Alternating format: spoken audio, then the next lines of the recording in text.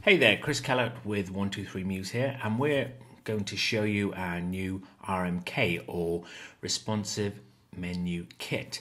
Now, this kit is made up of lots of different parts, and we'll show you them in a minute, but just to give you an idea of the kind of thing you can do, I've set up a little demo site here, and we can see that we've got a normal Muse menu, and then as I bring it down to mobile, we can see that it flips over to a familiar burger icon, and we have a slide out menu here with rollover buttons, and we have this nice little animated icon here. And we can, let's switch it over to, let's go to a right menu, and you can see, so it works left and right, and it's got full page width, and it responds to the page's breakpoints.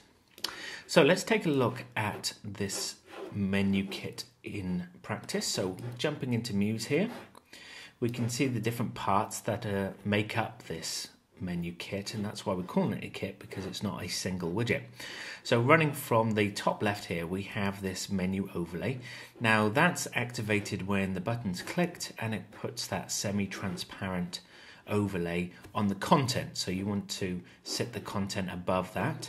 Then we have this widget here. Now this actually activates the off canvas menu, so this puts the menu off to one side of the canvas and then brings it back on, and it's easy to change how far you want the menu to come onto the page by just dragging this bar here. So that will set, you can see here that that's going to set to 250 pixels, and if we set it wider, it would come out wider. This also controls whether the menu is left or right, so that's all controlled there. Then we have this menu, the actual menu itself. Now this is made up of a text rectangle in Muse, so a text block, and then the content is pasted into that text block. Now the reason why we do that is because if we just used a rectangle, it makes it more difficult to control the content coming in and out. So our method of doing this is having this text block to give it a graphic style, and then to copy and paste the content into it, and we'll show you how you do that in a minute. This is just an icon that shows up in the mobile view, so in the desktop view you wouldn't see that, you just see this other version of that icon there. And we also apply a graphic style to that called push, which means that when the menu opens up, that's pushed as well. The icon here, this is a widget on its own, so let's just take a look at that. And this is a really cool little icon, cool little widget, because not only does it activate the menu and work with these other parts together, but we've also built in some animated icons for you. So it'll rotate, it'll create the X or a left arrow or right arrow. Let's just take a look at that, one of those arrows. If we rescale the page here, we see that now we get this nice animated arrow. So moving back to the icon here, you can see that we can switch that on and off. Now why might you want to do that? Well, you may want a menu icon to sit top left, top right, and for it to stay in place while the menu opens up, so you can switch that on and off. You can choose a simple burger icon. That's controlled by the text tool, so if we select that, you'll see that's a very simple icon. It doesn't animate or anything like that, but you can control its color and everything with the text tool, so that's useful. And then finally, if we chose the custom image, we can see that the custom image loader loads up, and you can use SVGs, PNGs, JPEGs, and so on. So that's how that particular widget works. Let's just take a look at the graphic styles now. So if I pull up the graphic styles, we can see here, oh, I had them off to the side there, didn't see them there. So we can see that this background here is called wrap this. So the widget's looking for that particular style so it can wrap the menu in the content. We can see that this graphic here has got a push graphic style, and that will mean that it operates with the menu to push left or right. So any content that you wanted to actually push with the page, you would wrap it in this push graphic style. A couple of things to note here. the overlay needs to be off the page, top left, and the menu widget controls here need to be off the page above and set at top left. And we also want to make sure that the resizing is switched off. Now the menu itself needs to be have resizing switched off, and we're also going to pin it to the top left or to the top right, whichever way we're working. The menu icon itself, we want to put that in place, and then we want to use a left or right pinning so that it stays in place. With that said, that's basically the menu units. Let's go ahead now and take a look at building our own menu. So first off, let's go ahead and make a new site. And I'm just going to leave the settings all the same. And let's go into the master page.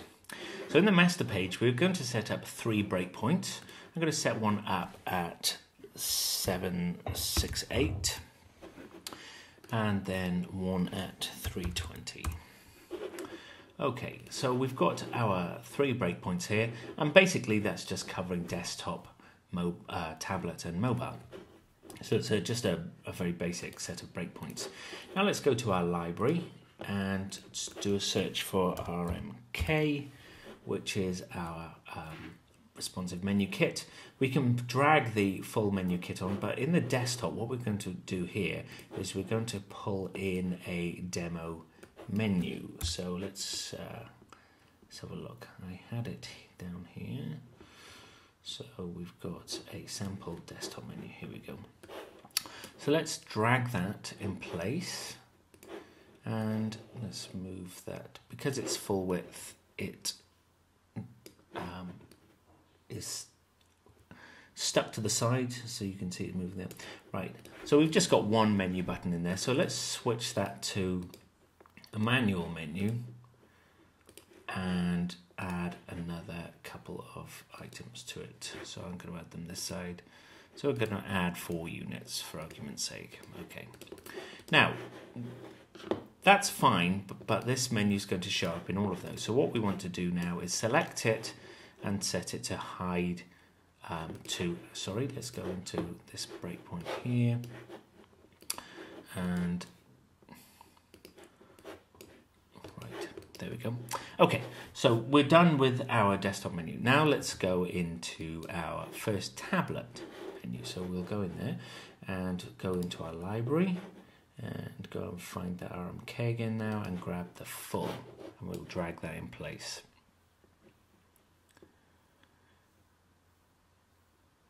Okay, so whilst that's just loading up, let's just pop this in place here.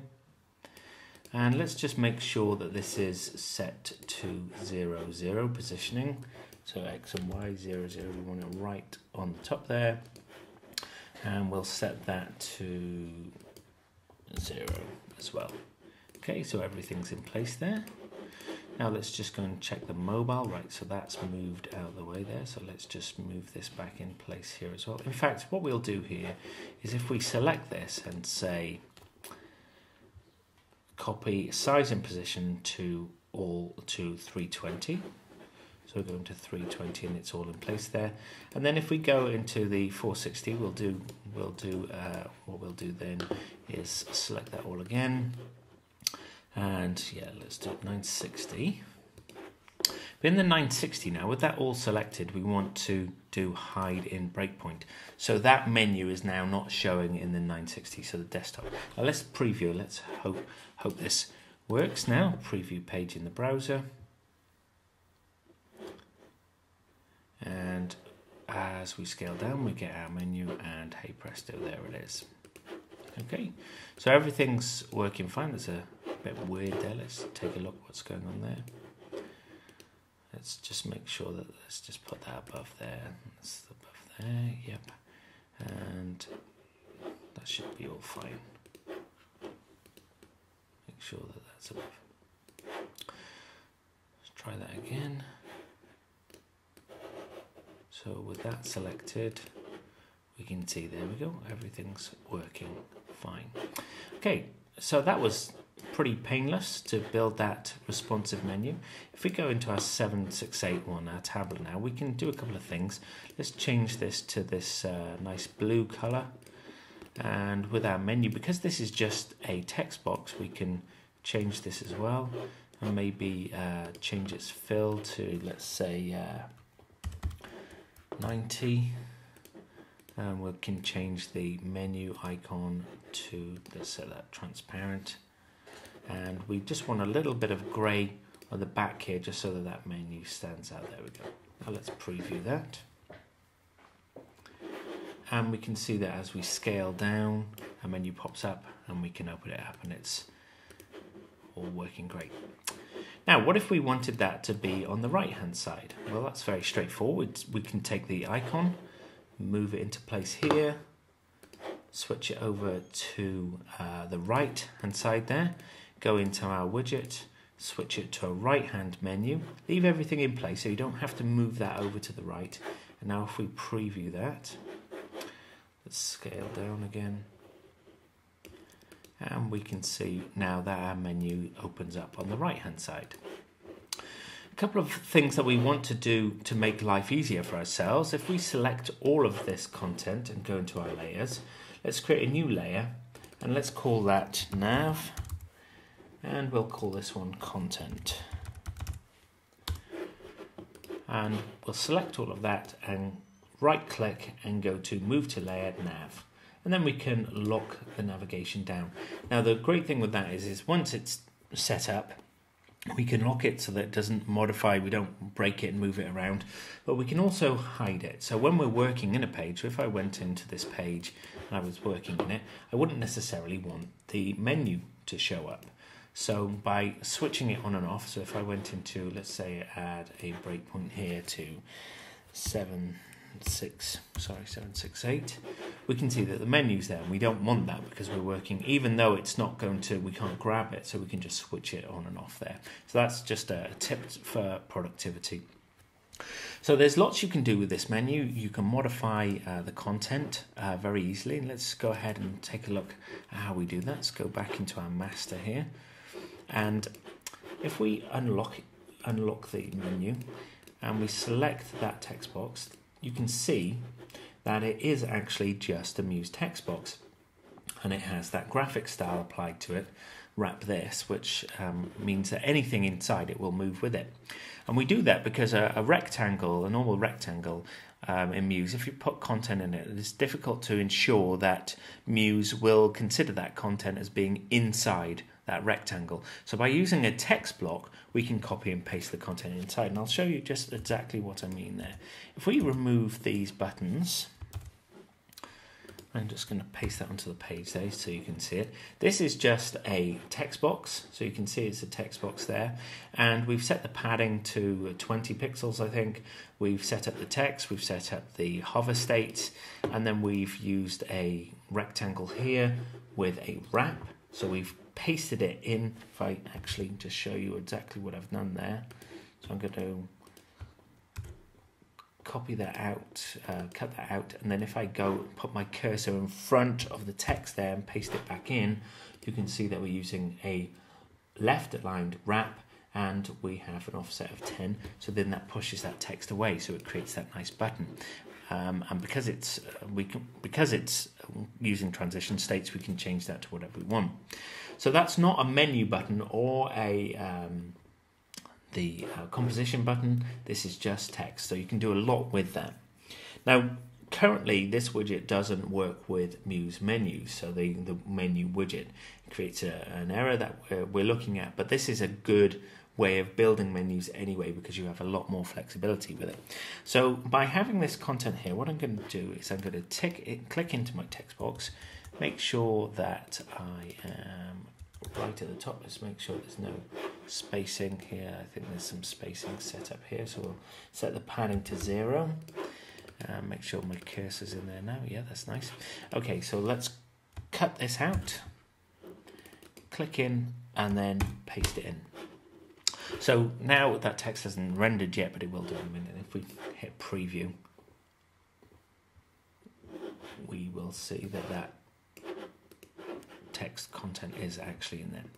And then we can just go in and add additional units. So I'm just going to copy that and just V.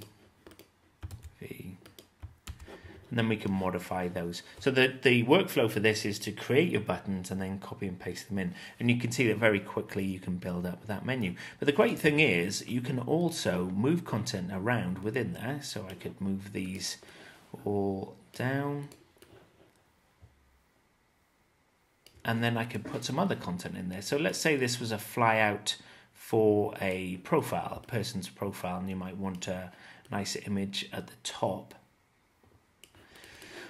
Then we could put a rectangle on the page, set it to 100%, then give it a stroke, white stroke fill there, and put that in white as well. And then cut that out, and then we will go here, but I'm going to move it up into place here, and then in our text I'm going to center that, and then we've got a nice profile image. So if we hit preview now, we resize this, we can see now we've got that that circle in there. So this is a really good way of being able to build menus. You could put you could copy and paste widgets in there. You could do all sorts of things with it. So that's our responsive menu kit widget. Very useful, very easy to set up, and very flexible. If you have any questions, please feel free to ask us, and if you need any more training on this, please feel free to ask as well. And thanks for watching.